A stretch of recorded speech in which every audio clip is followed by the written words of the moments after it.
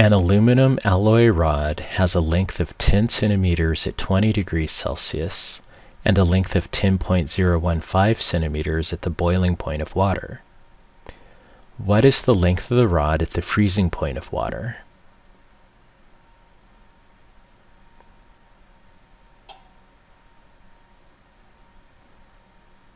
Let's start with a picture of our rod at its different temperatures and lengths. At 20 degrees Celsius, the rod is 10 centimeters long. We will define the variables T20 as the temperature at 20 degrees Celsius and L20 as the length of the rod at 20 degrees Celsius, which is 10.000 centimeters. The rod lengthens to 10.015 centimeters when it is at the boiling point of water, which is 100 degrees Celsius. Let's define T100 as the temperature at the boiling point of water, which is 100 degrees Celsius, and L100, which is the length of the rod at 100 degrees Celsius, which is 10.015 centimeters. We see that for this temperature difference between 20 degrees and 100 degrees, we're going to have a difference in length.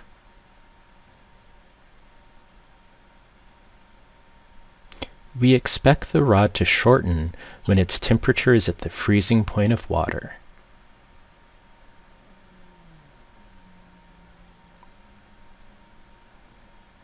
We will call this new length L0 and the temperature T0. There'll be a change of length. We expect the rod to shorten. T0 will be defined as the temperature at 0 degrees Celsius. L0 will be defined as the length of the rod at T0, which is unknown at this time.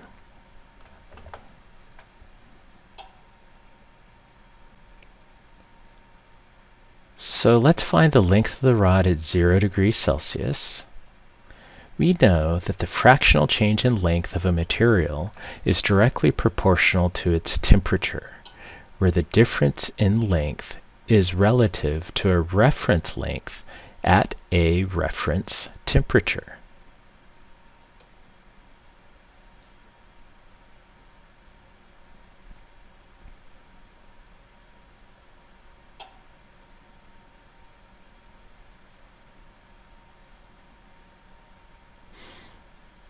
To find the length at 0 degrees Celsius, we will start with writing the fractional change in length with the rod's length at 20 degrees taken to be our reference length at the reference temperature of 20 degrees Celsius. Let's isolate the length at 0 degrees Celsius by first multiplying both sides by the length at 20 degrees, then moving the length at 20 degrees to the other side. This becomes the length at 0 degrees is equal to the length at 20 degrees plus the length of 20 degrees times the coefficient of linear thermal expansion times the difference in temperatures between 0 degrees and 20 degrees Celsius. At this point, we see that we do not know what the coefficient of linear expansion, alpha, is. We need to know alpha in order to find the length at 0 degrees, so we have to turn to what we are given to see if we can determine alpha. We are given information about the rod's length at 100 degrees Celsius. We can use this information to find an expression for the coefficient of linear expansion.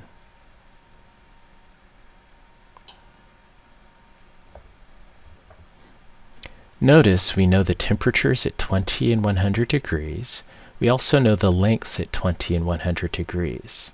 This is enough information to determine alpha. So alpha is proportional to the ratio of the difference in lengths to the difference in temperatures, where the proportionality constant is the reciprocal of the length at 20 degrees Celsius.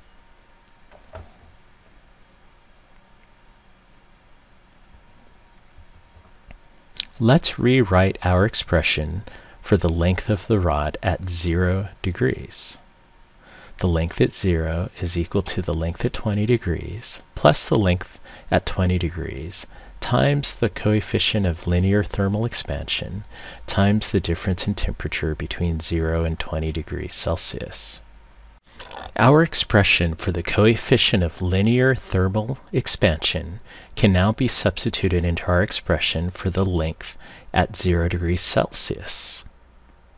The coefficient of linear thermal expansion is equal to the difference in lengths between 100 degrees and 20 degrees over the length at 20 degrees times the difference in temperatures between 100 degrees and 20 degrees Celsius.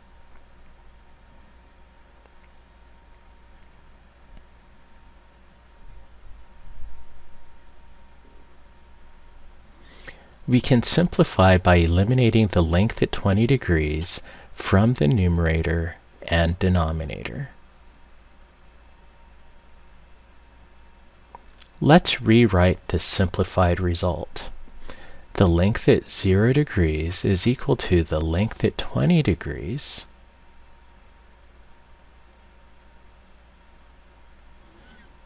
plus the ratio of the temperature differences at 0 degrees and at 100 degrees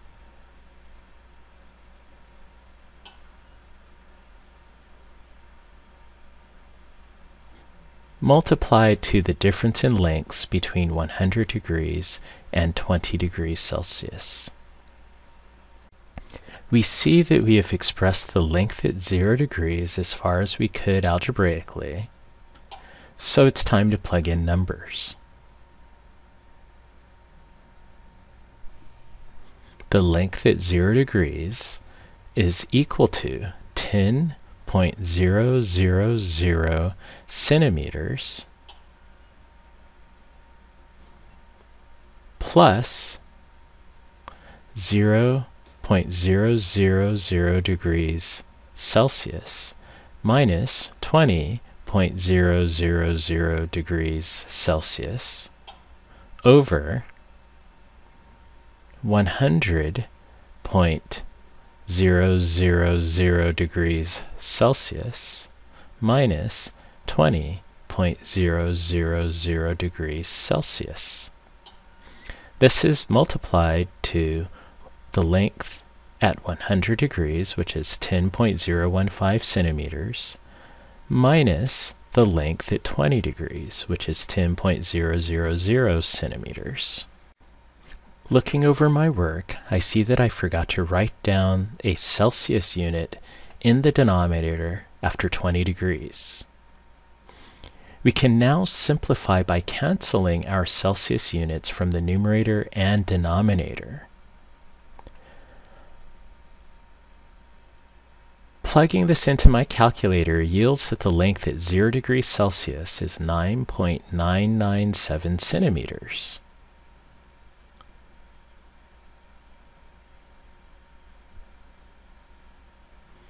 This length is, as expected, shorter than our length at 20 degrees Celsius.